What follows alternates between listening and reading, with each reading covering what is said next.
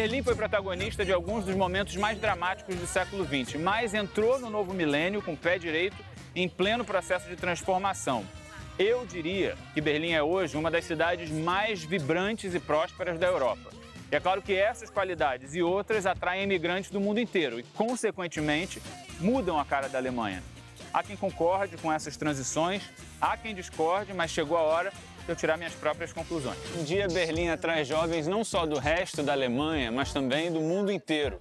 A cidade, de um tempo para cá, realmente conseguiu emplacar essa imagem de ser um lugar cosmopolita com custo de vida baixíssimo. Tudo isso está mudando. A cidade passa por um processo de gentrificação, ou seja, quando o aumento do custo de vida de uma cidade faz com que alguns moradores tenham que se mudar. Eu vim conversar com a Tainá, que é uma brasileira, produtora de cinema e super envolvida com a cena cultural de Berlim e alguém que realmente vem acompanhando essas transformações muito de perto. Você sente a cara de Berlim mudando? Assim, você não ouve mais alemão na rua. É espanhol, francês, inglês, é tudo misturado. Muito jovem, assim. E mais dinheiro, você vai vendo, assim. Eu lembro quando eu cheguei aqui, quando eu comecei a vir pra cá 7 anos atrás, era bem mais punk na rua. Agora tá mais hipsterizado, assim. Mas tudo bem, eu acho que tem espaço pra todos. De onde você acha que vem essa abertura? Eu acho que é o grande trauma da cidade, que foi o muro, né? Foi uma divisão, assim, na cidade, que quando caiu o muro, eu só consigo imaginar a energia que soltou ali, assim, de um futuro novo, tudo possível, um monte de espaço. Eu acho que isso permanece na cidade, de certa forma.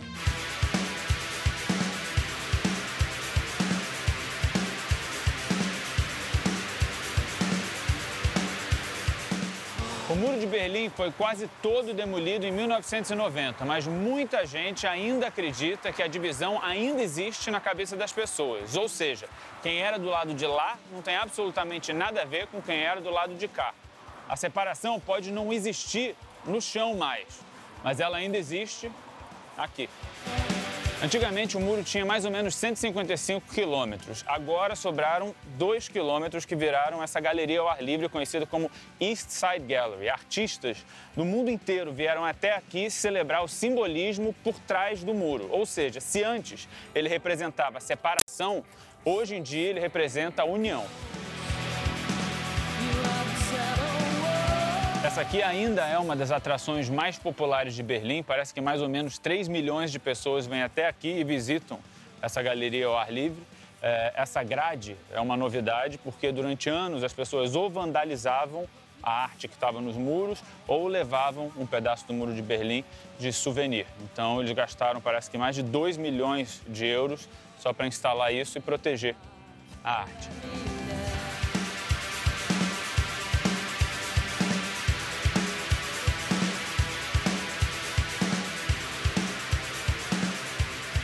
Isso aqui é uma campanha muito popular hoje em dia, exatamente feita pelo governo para que as pessoas aceitem os refugiados com menos agressividade, com menos resistência. Então aqui eles botam fotos de refugiados, botam as histórias e, de certa forma, humanizam essas pessoas. Você vê que a pessoa não é só um refugiado sírio, você vê que é uma mãe, é uma filha, é uma pessoa desesperada. E o paralelo, né, dessas notícias coladas no muro de Berlim é uma lembrança para que a gente não cometa os mesmos erros que foram cometidos no passado.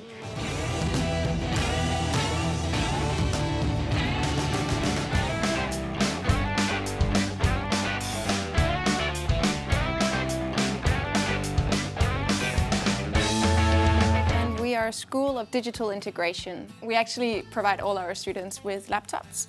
And then they work in teams of 6 to 7 students together with one teacher 3 times per week. And then they sit here and they learn to program and build projects together. The idea for Ready School really came back 1 year ago when I had a conversation with a refugee called Mohammed. And I just thought, this is ridiculous. He is a young guy, he's very good in German, he speaks fluent English, he has a skill set that we desperately need in Germany. And yet he's just sitting in a refugee home and he's trying to teach himself. So that was really sort of time that the penny dropped and I said, wow, we can really make a difference here.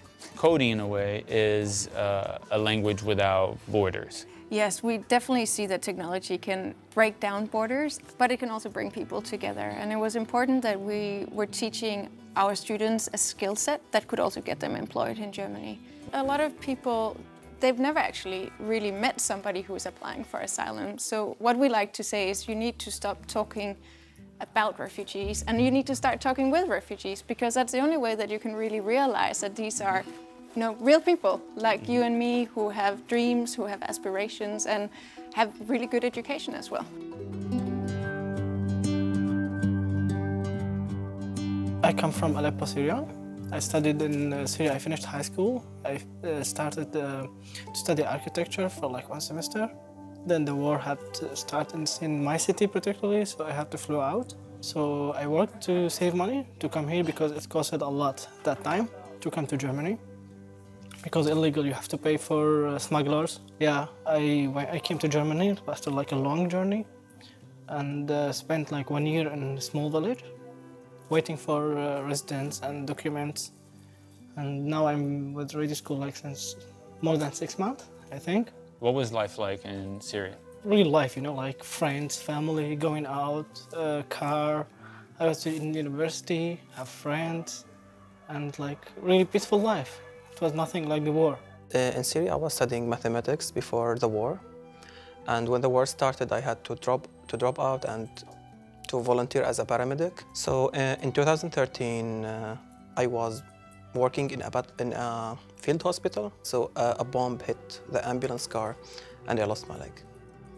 Yeah, so the journey was more difficult than the normal journeys because I had a blind friend with me and a paralyzed friend also with me. Did you guys know how to code before you got here, or you learned some of it here? I had a background of hardware, but not programming hardware, just technical hardware. My background is mathematics, so I don't have that much of experience in coding. I have many interests. So through Ready, I want to learn some new programming languages, new skills, to apply it in the area of helping people in crisis-affected areas and in conflict zones. Like, it doesn't need to be only Syria, but maybe I can use my Syrian experience with the war to maybe prevent a lot of things that we have suffered.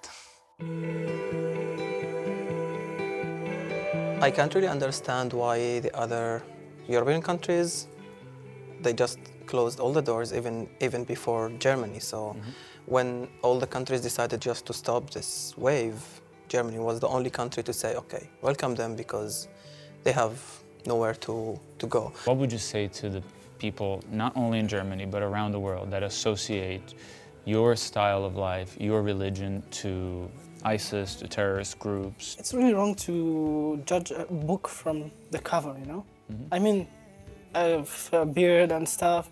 People may say like he's tourist or stuff, but don't judge me until you know me, because I could be like really open-minded, or I could be like a member of ISIS. Don't know. Maybe you are from ISIS. There's a lot of blonde people are in ISIS. Flew from Europe to there. But if you see me next to a blonde man, you will not say like he's from ISIS, he's not. We are like the first people who are afraid of something happened. Like when something happened in Paris or like in Köln, we were the first people who like really terrified it, because like we said, okay, maybe now they will blame us and something bad can happen to us. But like we didn't do this. It's not me, don't judge me. Like if you are Brazilian and you did something bad, I will not say like Brazil did something bad. Brazilian people did something bad. You are just one person. I flew from ISIS, okay? And I came here and they think I'm ISIS. So where's the point? You are making me one of the people I flew out from because of them. So I consider being here not like forever, but this time I will learn as much as I can, get as much skills as I can, and then go back and rebuild my country again. It's not about leaving Syria or leaving my country to forget about this past and to forget about my country. It's to maybe go back again in like a stronger way. Thank you so much. Thank you very much. Thank you. Thank you. Well done. Congratulations. Thank you so much.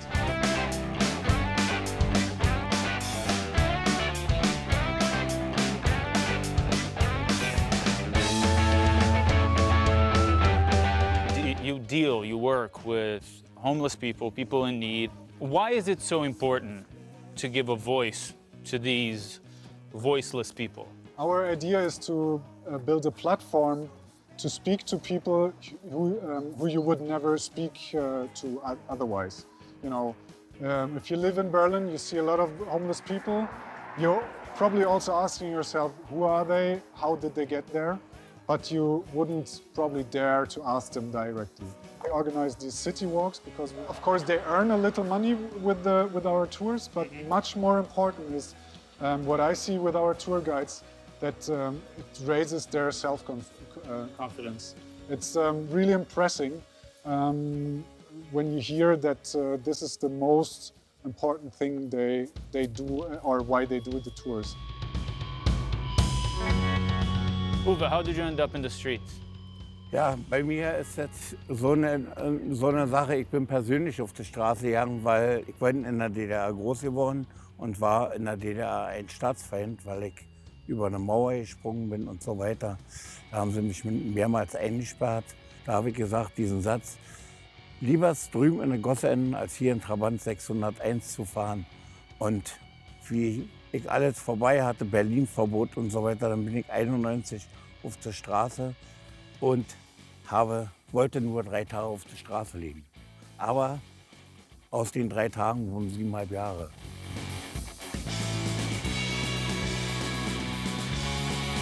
Isso aqui era um hospital que tinha sido construído em 1866, ele acha, e no final dos anos 80 isso aqui estava abandonado. Então ele e 2 outros amigos sem teto quebraram essa porta e viviam ali em cima. E ele disse também que aqui naquela época, se você era sem teto, você tinha 3 letras no passaporte, você chegava e o Estado te dava uma mixaria para você comer, para você poder sobreviver.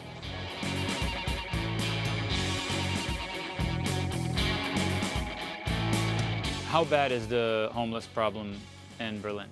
It's quite bad and it's getting worse actually. So there are around 6,000 to 8,000 people living on the streets. Also a lot of homeless people now from the Eastern European countries come to Germany, trying their luck here. And if they have problems, you know, they're in no social secure system. So their only way is to, you know, go on the street.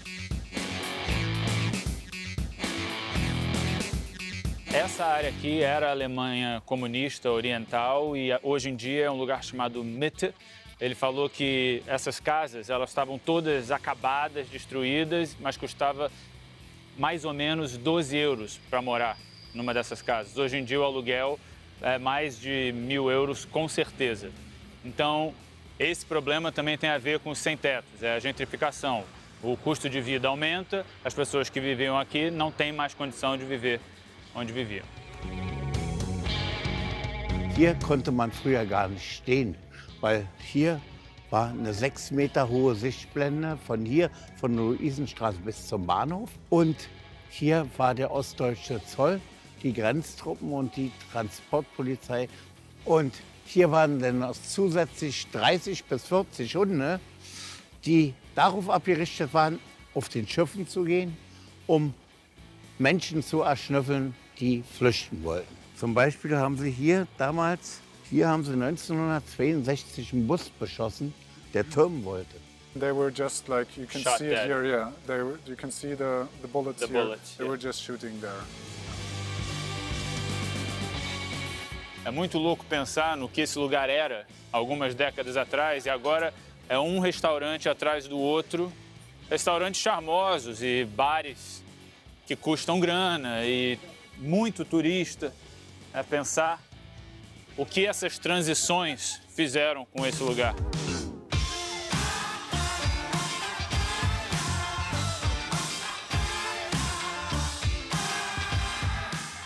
What would you say in terms of the refugee aspect of your work?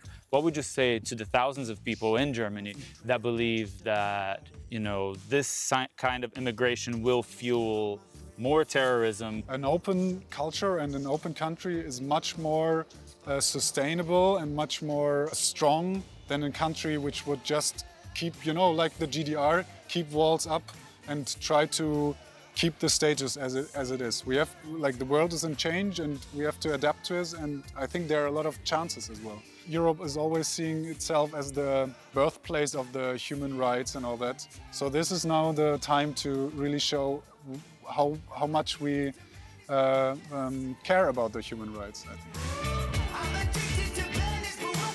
Are you proud of being German? Ich sage mal, das Wort Stolz existiert nicht für mich, weil das für mich ein falsches Wort ist. Ich sage immer, ich bin glücklich. Ich bin glücklich, Deutscher zu sein. Ich bin glücklich, dass ich auch diese Touren machen kann. Da gehe ich bei oft, da bin ich mit Herzen dabei und schöner kann es nicht sein. Okay. Thank you so much. Thanks. Danke. Danke, Uwe. Na bitte. Ich hoffe, das hat dir gefallen und Spaß gemacht. It was very much enlightening.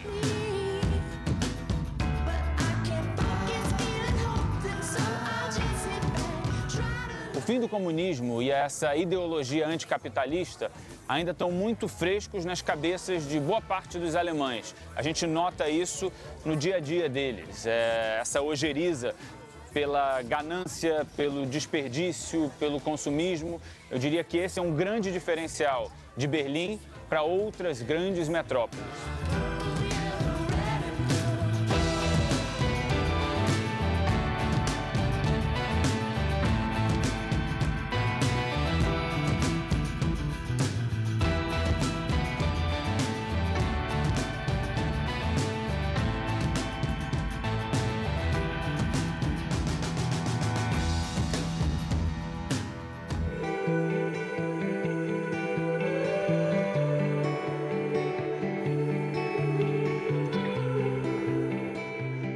Quando a gente olha para cidades que passaram por períodos traumáticos como Berlim, é muito comum a gente ver um desejo de esquecer o passado, de esconder os próprios erros, de passar um verniz na história. Isso não acontece aqui em Berlim, muito pelo contrário. Você vê museus, monumentos como esse, em homenagem às vítimas do Holocausto, resquícios do Muro de Berlim, as torres que monitoravam os muros. Eles estão sempre tentando lembrar a população de não cometer os mesmos erros que eles cometeram no passado. E isso é ainda mais relevante, ainda mais importante num momento como esse, não só para a Alemanha, mas para o mundo inteiro, que está passando por um momento de questionamento, de reavaliação do que é certo e do que é errado, do que a gente deve aceitar e do que a gente não pode aceitar.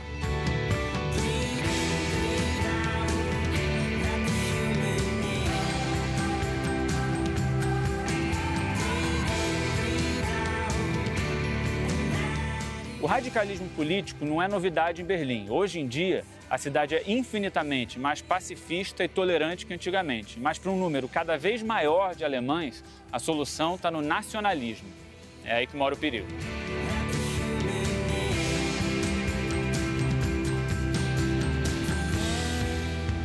E assim como a cidade de Berlim, ele também atrai artistas do mundo inteiro.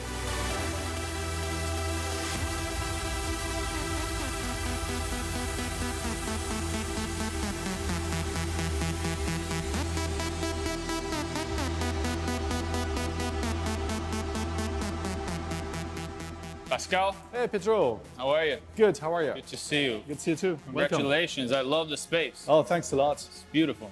How did it begin? Yeah, originally I'm from Paris, and I wanted to have like a very big space to do street art, invite artists to do something. But in Paris, as you know, it's very small and expensive, and the only place in Europe where you can have a big creative space is Berlin.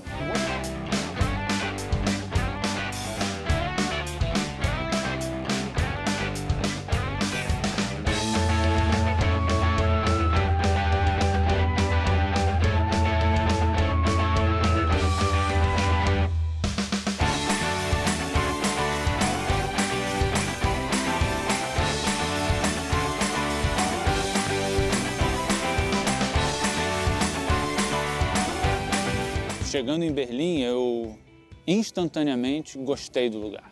Tem um ar, uma atmosfera sexy, tem alguma coisa envolvente. É difícil de verbalizar, mas é uma cidade que me pegou logo na primeira fração de segundos e não me largou até agora. A forma como eles lidam com o dinheiro, a forma como eles lidam com a arte, a forma como eles lidam com o underground, com o proibido, com o turista, com o diferente. Isso tudo é muito autêntico, é muito deles.